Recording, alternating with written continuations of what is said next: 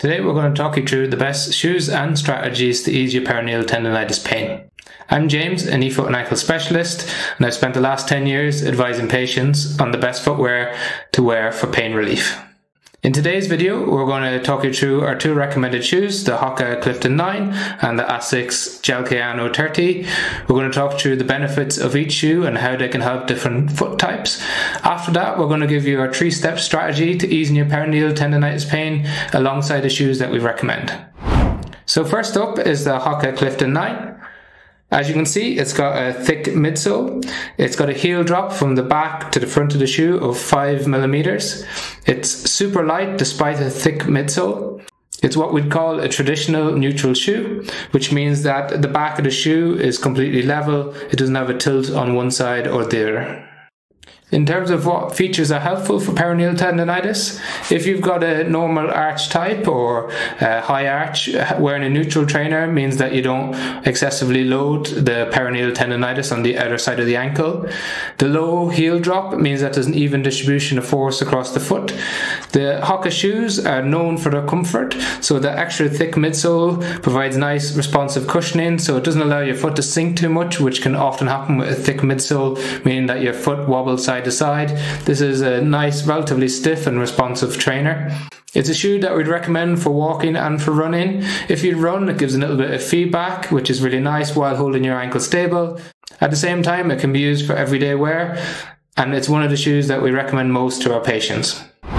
In contrast, the Asics Gel Kayano 30 is more of a stability shoe, so it tries to stabilize the foot to reduce its movement side to side. It has a 4D guidance system, which has a little bit of a thicker sole on the inner aspect, so it tries to reduce the amount that the foot falls inward or moves excessively inward as you walk or run.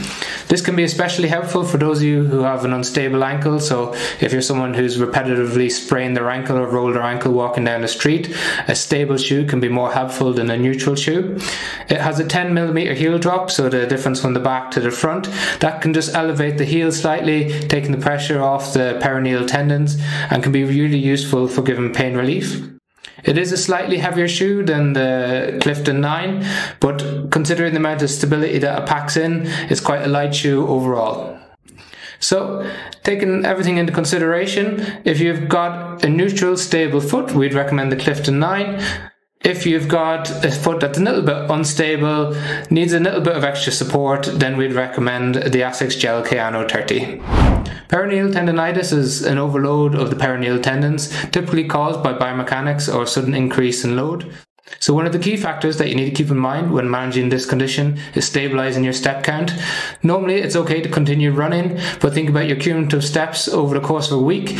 If you're getting spikes in pain, it's normally related to the amount of steps that you're doing, so try and keep that consistent throughout the week.